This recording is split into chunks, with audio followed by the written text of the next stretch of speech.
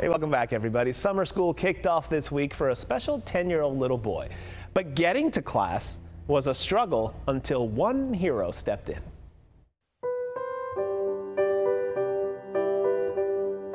It all started here at the Poway Unified School District bus yard. So many buses, so few drivers. Enter father of five, Rick Daines. Welcome aboard. You ready for a great day? The proud dad saw how the driver shortage was impacting his 10-year-old special needs son, Eli, and decided to jump into the driver's seat, helping his community and getting to surprise Eli as his new bus driver. Hey! Who's driving the bus today? We gotta go! All right. Hi, Daddy. Hey, how are you? Okay, get on the bus. Are you ready to go? The kid's late. Let's go. Hey, guess who's driving your bus? Hey, Eli. Who's driving? Eli. Eli's How you doing, buddy? Hi, Daddy. Let's go! Dane said it was an easy decision to take the new job, finding a solution to a problem instead of complaining about it. I decided to be a bus driver because I wanted to help out. I think a lot of times we sit around and we look around about what needs to be done, and we always look to someone else to get it done, right? Maybe the city needs to do this, or the district needs to do that, or my HOA should get this done. I think that we can step up and do things that need to be done. And this was something small. It started small, and I just was going to drive the morning.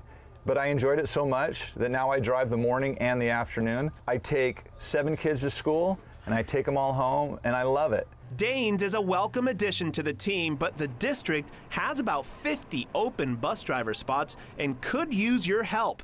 He says the job is tough, but rewarding. When you get outside your comfort zone and you get outside your routine that you do every day, not only can you find a lot of joy in that and adventure, but you can really help out and help your community. I take a lot of pride in knowing that I'm the guy who transitions them from their home to school.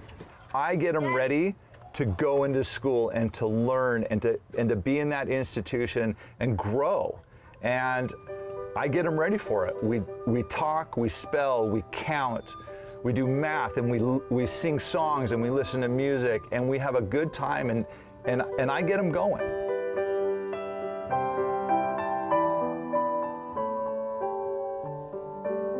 I love that story. I love these people so much. Look who's joining us now. We're in the yellow bus, ladies and gentlemen. Rick and his instructor, Frank. Guys, good morning. Good morning. We were just all talking about, hey, back in our days, we fit in these things a little bit better. Now it's like I have to sit sideways, my legs don't fit, and everything else. Rick, thanks for being here. We appreciate it. Yeah. Are you done with the route today, by the way? Done with the route, did it, success, everyone's there safely. When I was telling you in that story that when I've seen it a bunch, obviously, in getting ready for this, and every time you see Eli kind of running up to you with that look of surprise, and he says, "Hi, Dad," he does, "Hi, Dad."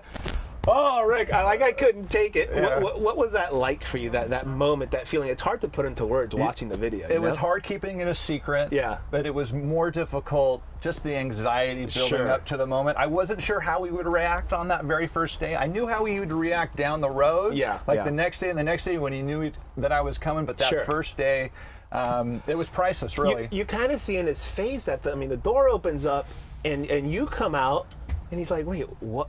He had no clue. What?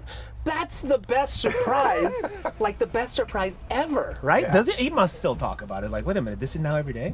Well, I mean, he has Down syndrome and autism, and he certainly remembers that, but it's not a part of the daily conversation. But we do talk about it. Daddy's my bus driver. He loves it. It's great.